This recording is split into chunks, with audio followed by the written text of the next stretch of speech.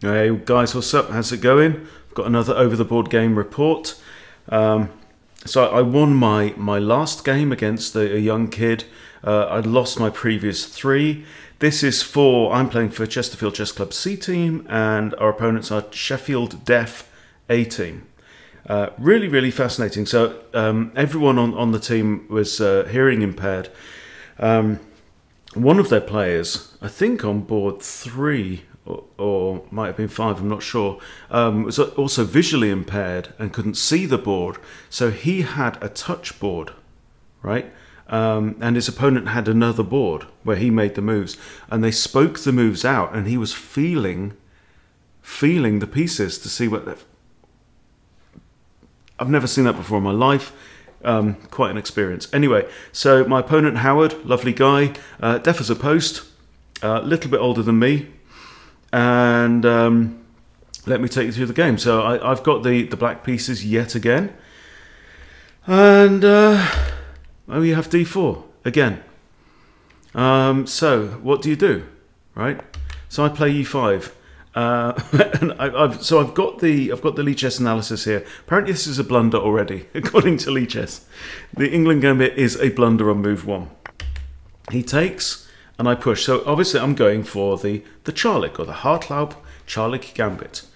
Now, opponent thinks for a while. Now, on here, so I've not only written down the moves, but I've also written down some of the timing. So we have 75 minutes each.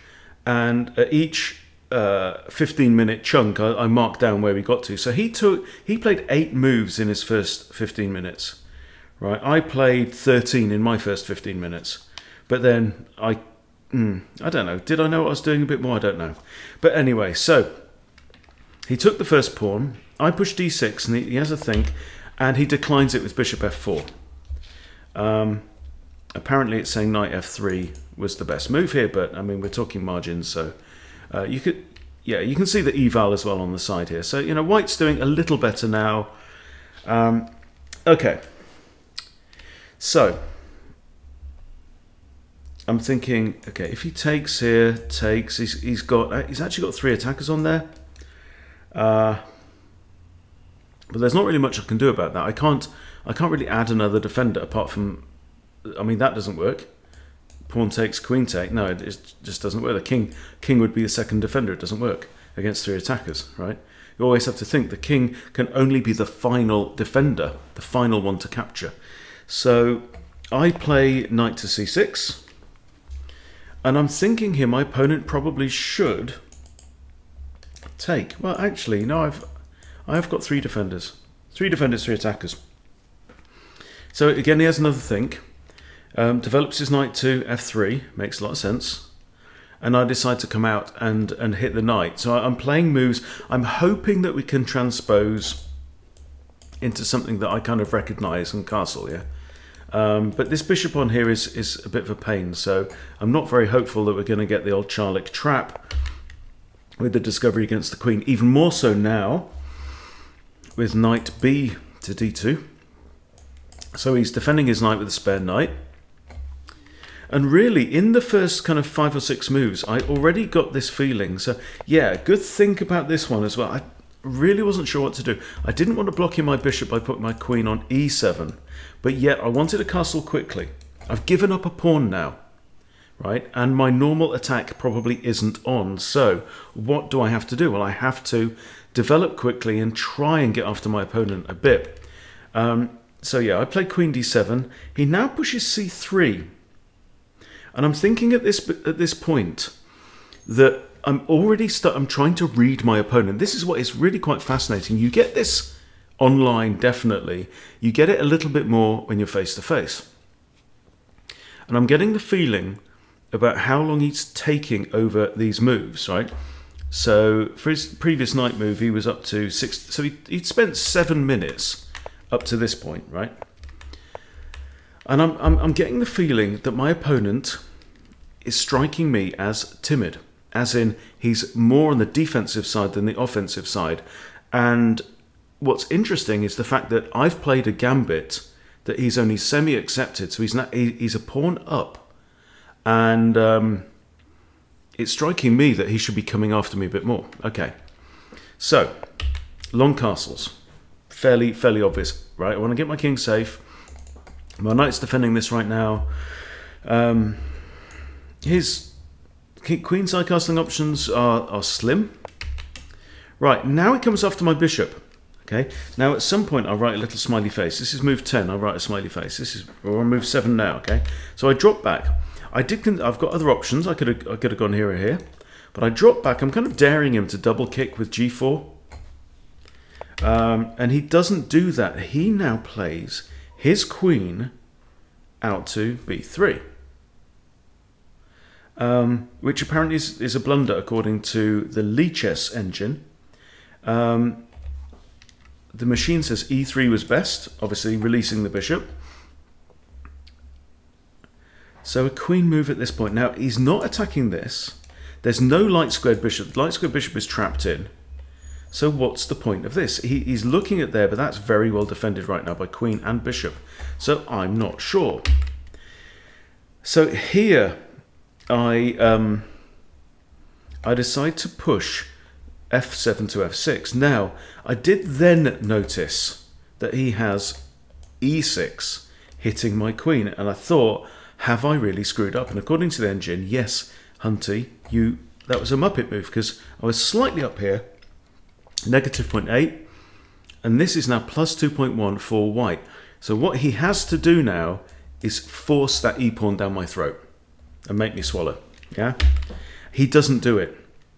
He doesn't do it. So this is a blunder on his part. He then double kicked with g4, and that is not the right thing to do. Why? Because of bishop f7, right? Bishop f7, and now I've got a very minor advantage back. I'm hitting his queen. So this is a tempo gaining move, and now e6 isn't possible because I can just take it and renew the attack on the queen. So he retreats then to c2, and now I play fe. Okay, so I have now regained my pawn, and we earn ourselves a smiley face. So at this point, I'm now starting to feel slightly more comfortable. Not according to the engine, though. You know, it's still very much drawn. But I like the fact I've now got these two central pawns. White does not have any control, really. It's got one pawn here, right? Looking at the center. Knight there. So and the bishop really isn't. So, and the queen, I guess, is looking at this square. So he's got control over two squares in the center, right? But I've got a nice pawn chain. I've got my king castled already. And I really think that, you know, this was probably a key moment where he really did need to shove that pawn down my throat. But we do tend to be cagey. We tend to play in a more cagey fashion when it's a 75-minute game. I think sometimes I play simply worse in a 75-minute game than I do sometimes in a 5-minute blitz. 5-minute blitz, I'm playing a bit more freely, a bit more fluently. Okay, so anyway, bishop has to retreat. Off he goes. Okay, now I decide, because I'm thinking, well, this bishop's blooming awful here. This guy at least has prospects in the game, yeah? But this dark square bishop, where's it going to go? I put it here. He doesn't want to go there. And here or here, it could be ate by a knight. And here it's attacked twice, right? So, you know, I'm thinking, what am I going to do? So I decide to kind of, well, let's think about fianchettoing the bishop, or h5. So that move kind of achieves both ends.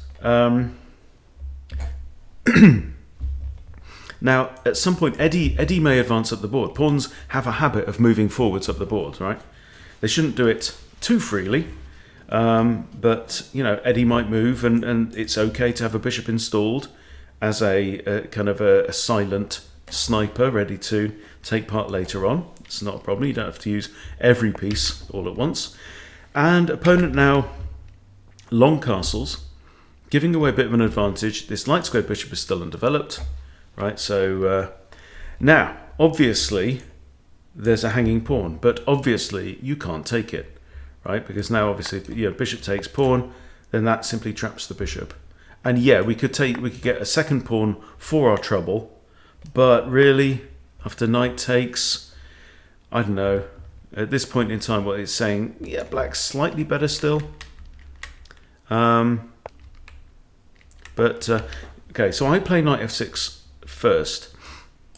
I'm thinking I've got a decent square there, although it isn't a defended. Well, it is actually defended by the light squared bishop right now. But yeah, I just want to get my junk out really. Bishop h6 is now playable, pinning this knight on the king. That might be a good idea. Might even come in here or here, you know, never know. It's all about possibilities at this point.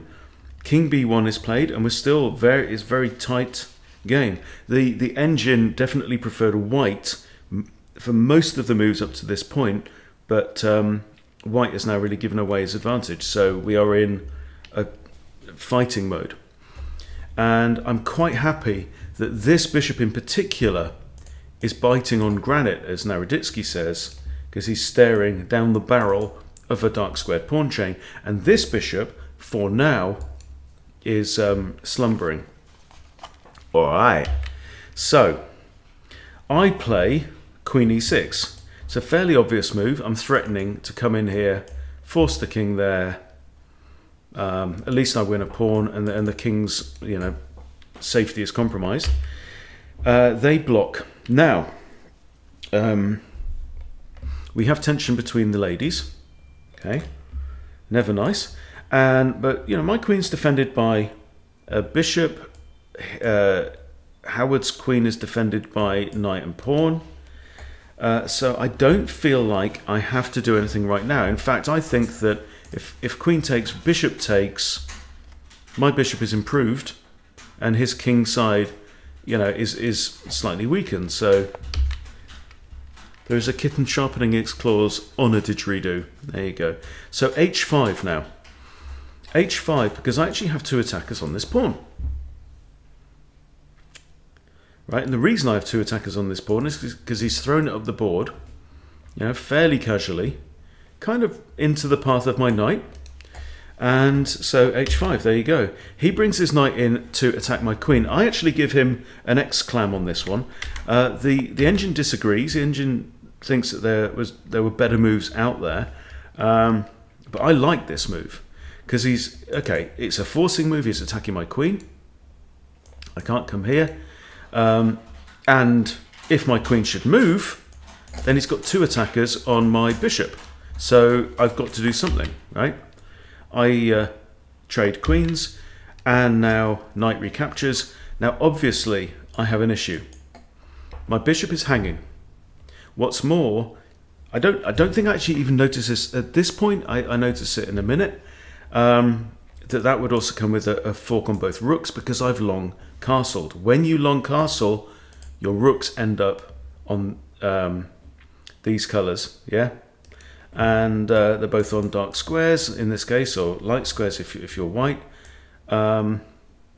So are vulnerable to a knight fork. The same is not true, I don't think, if you short castle. So if you short castle, you end up with a rook there and a rook there. True.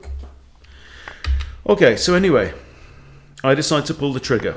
Right, I want to mess up his pawns. Actually, so negative 0.7 here. Yeah, the computer doesn't like this move. It says bishop g8 was best. I should have just retreated the bishop, kept the bishop pair for later on. Okay, but I thought, look, let's muck up his pawns a bit. And now I am clear that there is a threat to the rooks, so I play my rook up to d7. Now still, again, it slightly favours white in this position. I'm thinking my king safety's slightly better. His bishops still are kind of muted and blunted, but you know, you never know. There could be some bishops have a nasty habit of coming to life. Okay, Howard now pushes f3, which doesn't do this bishop any great favours, to be honest. It kind of overprotects his pawn, but you know, there we go. But is it Is it protected? Pause if you need. Is this pawn protected? Counting attackers and defenders. Well, 1, 2 attackers, 1, 2 defenders. But this guy here, he ain't a defender. Because if he captures, look, because this bishop is still not developed, That rook is undefended because he hasn't completed development, right? Where are we? Move 18. Dude's not completed development. Nor have I, by the way. I've also got my king's bishop stuck there on the back rank. So that's not too clever. Anyway, so I take, and he realizes he just can't recapture. If pawn takes here, knight takes, I'm going to dive in, attacking stuff. Pretty simple tactic, really. So he comes there, I take again. And now bishop takes. Okay, so we are up a pawn. We find ourselves up a pawn, but finally the LSB has come to life. Right, plus I don't like this very much. I don't like the idea of him taking my knight and being forced to recapture with the B pawn, right? Isolating Andy. And I'm thinking, well, my king is going to have to end up there. But, you know, another issue that I see is this potential alignment on the king and the rook. So we do not like this. We do not like this one little bit.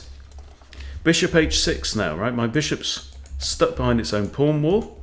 So the only way out is going to be either this way, and there's a stupid horse in the way, or this way, which is kind of okay, because at least it comes with some kind of force. We're attacking the knight. Knight moves out to here. I decide to trade off. I'm a pawn up, after all. Okay, and now suddenly it's like these evil twins are, you know, really starting to look a bit more sprightly. But look again, and think pawn structure. This pawn structure is not nice at all, precious, right? On the other hand, black has quite a nice little wall, and I very often like to end up with pawn structures like this. And I bottle this. I do not want to allow him, even though he's giving up the bishop pair, right? And even though he's giving up his best bishop, because obviously with this pawn wall here, this guy is a bit compromised. But I just don't want to. I don't want to lose my king safety. So the knight is going to pivot round. Okay. So what am I thinking at this point? Oh, the other advantage of this move, by the way, is it defends that pawn. Okay, so he now pushes h4, and I just, you know, I know that the pawn is preventing this pin on the rook, which would win the rook, and also the knight. I just thinking to myself, I just feel safer behind this wall of pawns. Okay, and it said inaccurate. It said apparently knight f7 was the best move, and I think I did consider knight f7. He can't really take, because then I unisolate Gary, right, and end up with a very nice, you know, pair of doubled pawns here. Well, not doubled, but, you know, good control over this part of the board anyway. So yeah, I did consider that move. I just wanted to get my king out of there. And okay, so rook, rook d to f1, and I'm thinking I'm still up a pawn, right? And also, so where are we now? We're move 24, right? So he went down to 45 minutes on move 19. When he played move 19, he was under 45 minutes, right? I'm still quite a way off 45. I've still got quite a bit more. And I'm thinking now at this point, I'm up for an endgame here. You know, bring it. Let's do this. I will take this all the way down to the wire, because I'm about 15 minutes up on the clock compared to this guy. So, Howard, how do you fancy trading rooks? No, Hunty, I do not fancy that one little bit. Okay, well, I'm like, I do, right? You want the f-file, you're going to have to work for it, mate. Okay, so bishop recaptures. And we find ourselves in a situation where black has one decent pawn structure on the queen side and a solo here on g5. White has a bit of a fugly lump there and two solos. On the other hand, white has the bishop pair and black has one bishop and one knight. So here, I think this is kind of key. Okay, so again, 0, 0, 0. We are bang equal, guys. Bang equal still at this point. And I decide d5, and that's, it's not a very me move, that, somehow. But here's what I'm thinking, right? I'm thinking, I've got a dark squared bishop, right? Howard's got both. Howard has both bishops. So what can I do to reduce any advantage of the light squared bishop. And I'm thinking, well, also, you know, in a way, my advantage is kind of this. You know, I have a 2-on-1 in the central 2 files. Yeah, he has a c-pawn that could take one out, but I'm thinking, let's now kind of think about switching our pawn chain from the dark complex to the light complex. And we can do it with tempo. So d5, and he retreats. I wasn't convinced of this move. Engine says it's fine. We're still all equal, you know, negative 0.1. So black has the tiniest edge, but whatever. I push on, e4, right? And now I'm wanting to quarantine this guy, right? This guy who took so long to get into the game, he's only done a couple of things. And now I'm saying, look, I'm going to block you out, but my bishop, my dark square bishop, and your dark square bishop, they're going to get like free reign because they can just pass through like ghosts, right? Pass through this light chain pawn wall. Now he brings up his bishop, his rook, sorry, to h3. That pawn isn't even under attack, so I'm thinking, what's he on about? He can't go here because I've got a pawn on it. Is it this? I'm not sure. And it's dropped down a little bit, slight inaccuracy. And now I come in with my knight. So what I'm thinking now is, let's pile the pressure on this, right? I could bring my rook over. So maybe my bishop's going to come round and somehow apply pressure. You know, I'm not quite sure, but I feel like if I can eliminate this pawn, then this guy, as a passer, suddenly becomes quite an asset. So, and now e3. Okay, so where are we? We're move 29. Yeah, from move 28, I wrote down he sped up. He seems to speed up. He's down to, he's under 30 minutes now. Okay, and I've still got 45 minutes at this point. So after I make my next move, which is c6, I've still got 45 minutes on my clock. All right, he's down to 20 something. So yeah, he starts to rush his moves a little bit at this point. He plays b4. Okay, it's now negative 1.6. So although material is it? No, I am a pawn up, and it counts. And here, I'm quite pleased with this move. It seems a bit kooky, right? I'm creating a backwards pawn here, but I'm thinking my king could like snuggle up in this corner. It can handle the a pawn, the b pawn, the c pawn. These pawns are protected. I should be all right. And I'm figuring it's just time to like batten down the hatches and see it through and try and play grown-up chess and wait for my opponent to make a mistake. His king starts to move into the action. King b7, king to d1, king b6. Okay. Now his king comes up again, and you can see that the engine is disapproving of this. You know, black's position is just getting steadily better with this move. So, actually said king e1 was best, because the king here now, I mean, what this bishop's got nothing now. This bishop now is may as well not be on the board. Okay, so now I really do fiddle around a little, and now also I confess I'm trying to play my moves quite quickly because I'm wanting to put the pressure back on him. It's a bit of a bad habit of mine over the board, I know, but you know, I've played too much rapid and blitz. Okay, he moves his bishop back to e1, and that's definitely inaccurate. Mistake, it's saying, right? It's saying bishop d1 was best. So he's fiddling with his bishop as well, so to speak. I put my bishop now here, and I don't know why I did it. Anyway, because it's now in the way of the rook. So there. My rook needs to come to h7. And actually, according to the engine, this is a blunder, and rook h7 should have been played first, obviously. Okay. Now his bishop goes back there, and then I'm thinking again, okay, I should put my bishop on f6, and there he goes. Okay. So, and he moves his bishop back. It's like dude's run out of ideas. Okay. Rook h7 now. I'm negative 3.9 according to the engine. This is now a winning position. So obviously I've now got an overwhelm on this pawn. I've got 1, 2, 3 attackers. He's only got 2 defenders. What does he do? That doesn't really help. I just take it anyway. Okay. He's got nothing attacking. He's left his, you know, light squared bishop on the bench. He's only got 1 attacker. I've got 1 defender. That's all I need.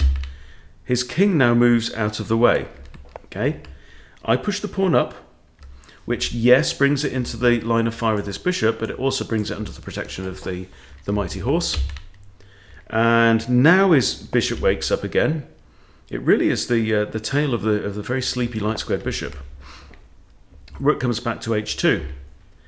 Yeah, because I was starting to think about, you know, can my rook dive in here? But he's got bishop e2 there. Rook comes back there. And now this is inaccurate. The computer didn't like this one. It says it's a mistake. Knight g3. He takes. I take back with the pawn,